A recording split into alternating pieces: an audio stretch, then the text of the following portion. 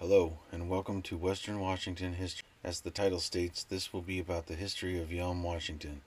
This will not be a deep dive, but more of an overview with more in-depth videos to follow.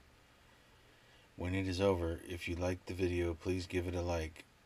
If you would like to see more local history videos, then please subscribe to my channel. There will be new videos coming often. Now that that's out of the way, let's begin. Originally known as which meant people of the grass country, the Nisqually tribe are the first people on record inhabiting the area now known as Yelm. The native people pastured their horses here near the river. The name Shelm was what the Nisqually called the area, meaning shimmering heat waves from the sun. The Nisqually were fishing people who came north from the Great Basin across the Cascade Mountains to settle near the river. Shelm Prairie was at the crossroads of Native American trails, the Bald Hills Trail leading to Natchez Pass over the Cascades, as well as the trail to the Cowlitz River.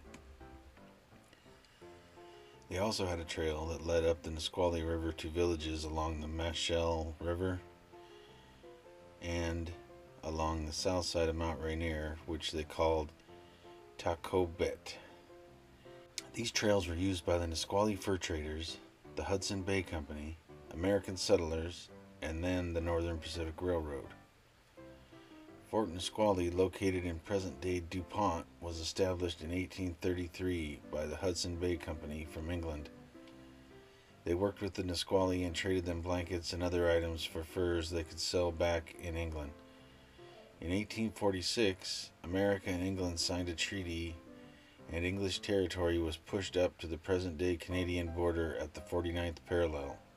The Hudson Bay Company would stay until 1869 when they sold to the U.S. government. The fort was recreated at Tacoma's Point Defiance Park. They have two of the original buildings there, the last two original Hudson Bay buildings left. One of these is the granary. It is the oldest building in Washington State. Hawaiians, who were known as Kanakas, were the first non-Nisqually people to inhabit the prairie. They operated what was called a sheep station on the Yelm Prairie in the 1830s. Each shepherd was in charge of 500 sheep. They lived in small mobile structures as they moved around with the sheep. The Hudson Bay Company was against settlers coming to the area. They had a good working relationship with the natives and they wanted it to stay that way, but with the treaty came settlers. Edward Shearer was a shepherd and the first European to live on the Yelm Prairie in the late 1840s. In 1849, along with a few other shepherds, he went to Fort Nisqually and asked Dr. Tolmie, the man in charge, for a raise. They wanted $100 a month. Dr. Tolmie gave them an offer and they refused. Dr. Tolmie told them they were breaking their contract and that it was dishonorable. He must have really quit because at this time John Edgar came to the Yelm Prairie to take over the sheep station. Edgar married a Nisqually woman named Betsy and had children. They built a house on the Yelm Prairie in 1850. Edgar filed a land claim for his farm. Edgar and his family were the only people living on the Yelm Prairie at this time. But by the fall of 1851, James and Bridget Hughes took a claim located just south of where Yelm High School is. George Edwards, Louis Bernard, John Hughes, Levi Shelton, and George Brazel followed. Another pioneer settler was James Longmire. He wrote, "Having received due notice from the Hudson Bay Company not to settle on any lands north of the Nisqually River, we crossed the river and went to Yelm Prairie." James went on to help establish the park at Mount Rainier. There is a lodge there still with his name. Before modern roads, Yelm was the gateway to Mount Rainier. The War of 1855 had all the settlers scrambling for the blockhouse at Chamber Prairie near Olympia, all except ex-employees of Hudson Bay Company. They did not fear the native people because the Hudson Bay Company had always treated the Nisqually with respect. In fact, Dr. John McLaughlin, who had once run the fort at Nisqually, encouraged every Hudson Bay Company employee to take a native wife. This built trust with the people. Many of these families are still in the area today. John Edgar was hired as a guide by the U.S. Army in the fall of 1855. He led soldiers over Natchez Pass. They got into a skirmish at the summit. Edgar hid behind a large rock that today bears his name. Edgar Rock, near Cliffdale on the Natchez River, was used as a landmark for people crossing the pass and is over 100 feet high. On their return, Edgar and the soldiers were attacked, and Edgar was killed near South Prairie as they crossed the Carbon River. February 1856, Lieutenant Colonel Silas Casey reported to Governor Stevens that the blockhouse on the Yelm Prairie was completed. The men there consisted of 160 volunteer soldiers. William White was returning home from church on February 24, 1856, and was shot dead in his wagon. There were 2 women with him who escaped by taking the horses to get away. The women reported several natives having fired guns. The same day, soldiers found William Norcraft's wagon on the road to Yelm. They could not find Norcraft's body. After a few deaths and some stolen property, Governor Stevens ordered Captain Hamilton J.G. Maxon and his company to proceed up the Nisqually River, guided by a native prisoner, and find the Nisqually camp. On February 30, 1856, they found the encampment and attacked the Nisqually. It is unknown how many were killed, but most of them were women, children, and the elderly, as the war party was out of the camp at the time. On March 7, 1856, Norcraft's body was found near the place where he was ambushed. Governor Stevens wanted their chief dead.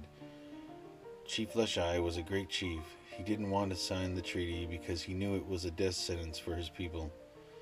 On November 14, 1856, Chief Leschi was arrested. He was betrayed by one of his own people for a reward.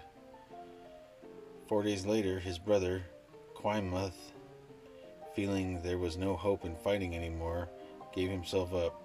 He was taken by James Longmire to the governor's office.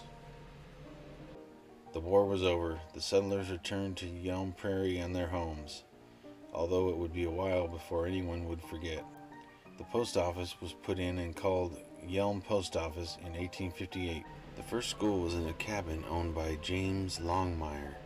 James met a teacher in Olympia and recruited him. His name is lost to history, as is the year this school operated. It was at least before the 1860s. Also in 1859, the legislature approved a territorial road beginning at the Yelm Prairie and would continue east to Ashford and then across the Cascade Mountains to the Natchez River.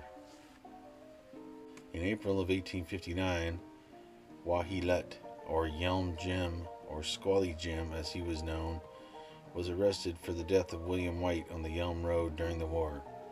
Yelm Jim had been a resident of the Yelm Prairie all his life, and during the war he fought alongside Chief Leschi and Quaimuth. Yelm Jim also killed Sluggia for turning in Leschi to the authorities. The settlers liked Yelm Jim and petitioned for his release. Meanwhile, 2 other natives took credit for Mr. White's murder out of respect for Yelm Jim. The settlers argued that the war was over, and in order to move on, that some forgive and forget attitude should be adopted. The new governor agreed, and Yelm Jim was given a full pardon. A new school was built in the late 1860s and was again a log building on the Yelm Prairie, located across from the present site of the Adventist Church. In 1869, the bridge on the military road over the Nisqually River at McKenna was replaced with a ferry due to bridge failure. The ferry was owned by William Wagner. It was known as Wagner's Ferry, and it remained in operation until 1883 when a new bridge was built. The Northern Pacific Railway came to Yelm in 1873. Known as the Prairie Line, it was officially opened in 1874. Now they had a way to transport their agricultural and forestry products to Tacoma and the world. This really gave Yelm the boost it needed. A business and residential district grew at the intersection of the railroad and the old Bald Hills Trail. Tourists flocked the area wanting to climb Mount Rainier and would take the train to Yelm, where their journey to the mountain would begin.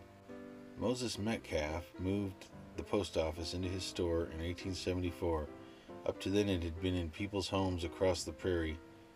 Frank Longmire became postmaster in 1881 and moved the post office to his store. In 1883, a new road was built from Tenino to Rainier and then to Yelm. This included a new bridge over the Nisqually River, ending the ferry service. This is modern-day SR 507. The Nisqually were sent to the 1,280-acre reservation created by the Treaty of Medicine Creek in 1884. At some point, a new school was built at the site of the present-day elementary. It served all grades until the high school was built in 1920. The building then became a grade school before burning down in 1932. In 1901, 3 plats created the blocks, lots, and streets of the town. This included the Yelm addition to the northwest of the railroad tracks near Yelm Avenue, and 2 southeast of the tracks filed by John Mackenzie. Dow R. Hughes was the postmaster from 1907 to 1934. In 1925, he moved the post office to the Mossman building, where it stayed until 1968. In 1908, Yelm had a population of 50. Solberg's first edition was located northwest of the railroad track platted in 1916. In 1916, an irrigation company was formed which allowed vast areas that had no water prior to become fertile farmland, and Yelm became a producer of red and black raspberries, blue lake beans, grains, and cucumbers. Soon dairy and cattle farms, sawmills, and shingle mills were built. By the late 1940s, the Yelm Irrigation Company went out of business. Solberg's filing of a second plat in 1923 finished off what we now know as historic Yelm. At 7 p.m. in 1924, a fire broke out. Most say it started on the porch of the Wilson Hotel. Among the buildings burned were Patterson's Drugstore, Yelm Post Office, Drew's Confectionery, the Transformer House, the Telephone Office, Yelm Cash Mercantile Company, Yelm Hotel, Wilson Hotel, New Method Repair Shop, Fashion Barber Shop, Pastime Confectionery, Yelm Meat Market, Yelm Barber Shop, Yelm Realty, H.L. Wolf and Company, William H. Keller, Nisqually Valley News, Thurston County Utilities Company, the U.S. Post Office, and a county storehouse. The loss was estimated at $125,000. Yelm officially became a town in 1924 as Yelm had 3 fires, one in 1908, one in 1913, and then again in 1924. One of the first orders of business after the town was incorporated was to create a water system to fight fires as well as a fire station. Many of the old buildings in Yelm today were built after the 1924 fire. In 1926, Yelm had a population of 400.